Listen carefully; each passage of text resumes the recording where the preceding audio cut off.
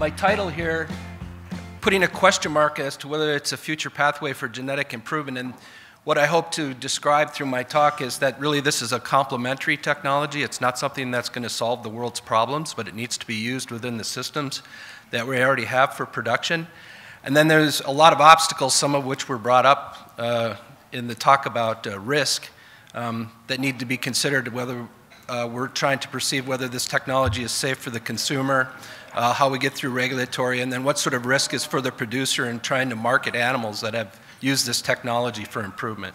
I'm speaking to you first as a junior cattleman. I've been in the cattle business since 1975, when I picked up my first weaning worksheet that my dad had never filled out from his purebred Red Angus operation. And the question I've had the entire time throughout my life is, how do we know which animals are best? In the past 2 years, when I left my government job, it was really to focus on what is the promise of genome editing for allowing some of this rapid genetic improvement.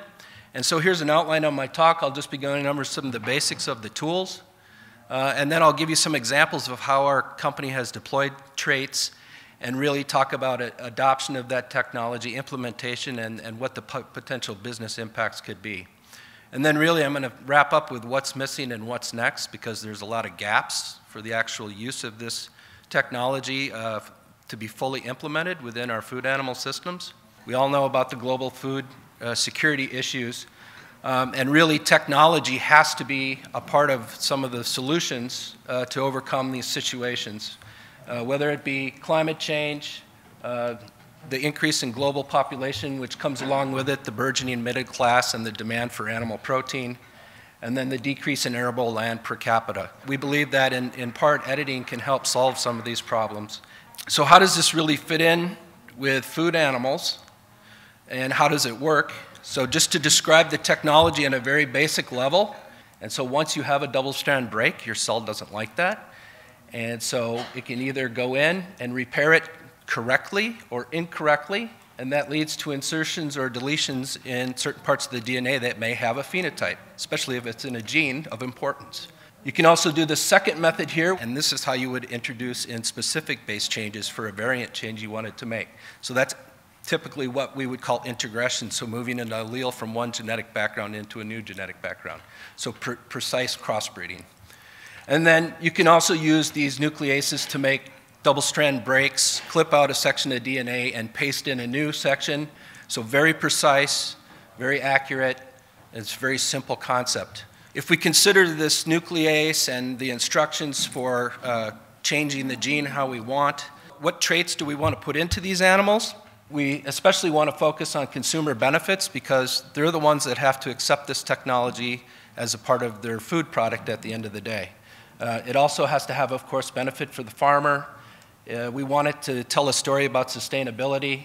And of course, what's different from most edits that we've seen, or transgenics that we've seen created for animals, is does it improve animal welfare? Here's an example of some of the demonstration animals that we have made in our company.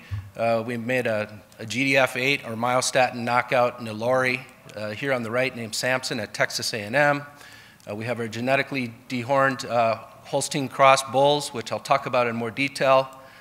We have slick or heat tolerance dairy and beef, which is new this year. Genetic castration, so this is where the animals actually never develop fully or go through puberty, and the idea there is to eliminate physical castration. FMD-resistant swine, we also have edits for that for cattle. I won't talk about these two things. And then bovine QTN, which are quantitative trait nucleotide for marbling, carcass growth, carcass traits, or dairy traits.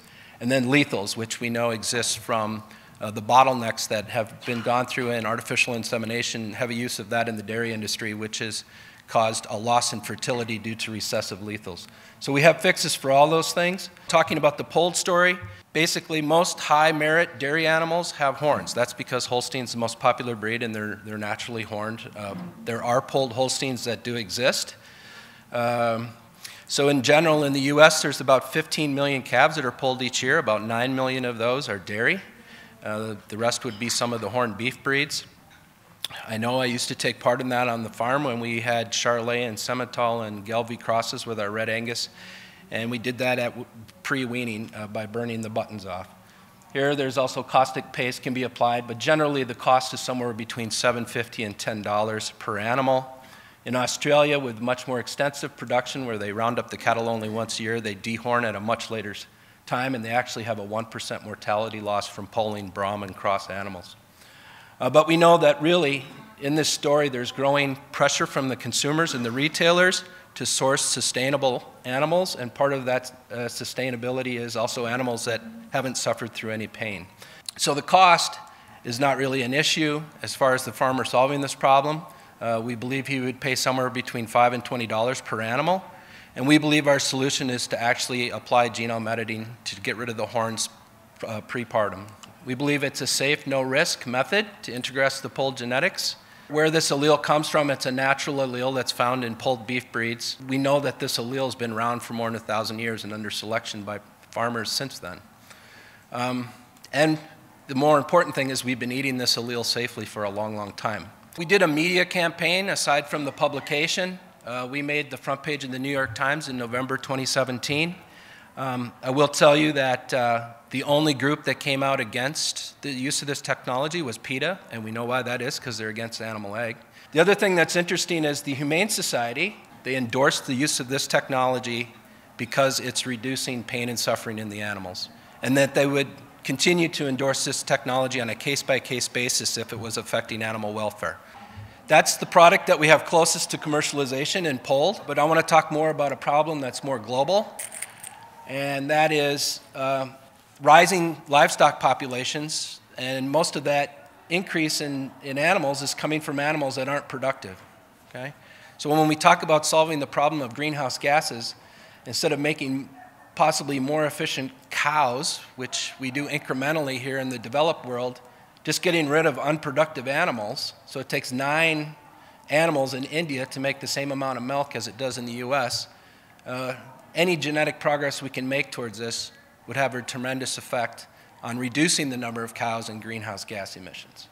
And they're usually in this belt where there's a high amount of disease that's hard to overcome, and it's what's kept intensive production of livestock a poor investment in these areas.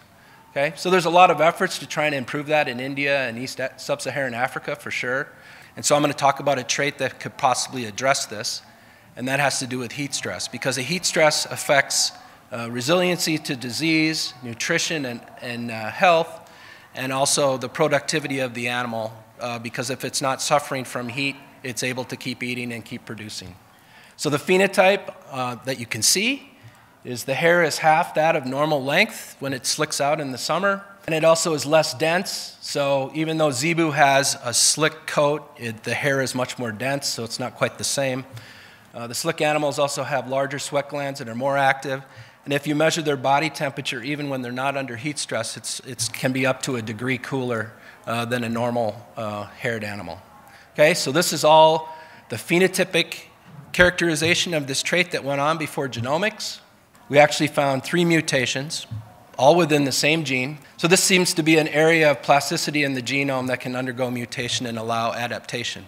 So what happens is in the slick animal, this bottom part has been deleted, and so the thermostat is sort of broken.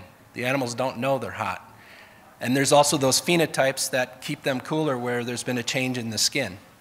So what does that mean? They don't feel that they're hot. They're not going to start dumping glucose into their bloodstream and going into panic that they need to feed their brain because they can't eat anymore because they're too hot and they're panting all the time.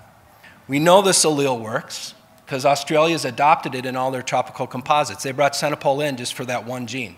And now they have lots and lots of animals with it, and it accounts for 60% of the variation for coat length in their composite animals.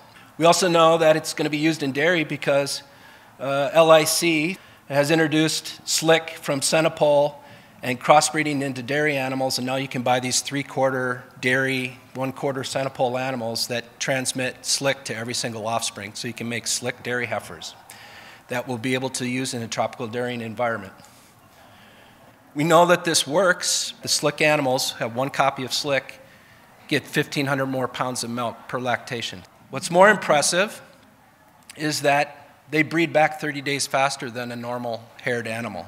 So that would apply also to beef cattle as well as the dairy animals. So you don't have all of these problems with retained placenta or other health problems of getting that reproductive tract back up and running, even though they're producing milk or having a calf on their side and feeding them at the same time.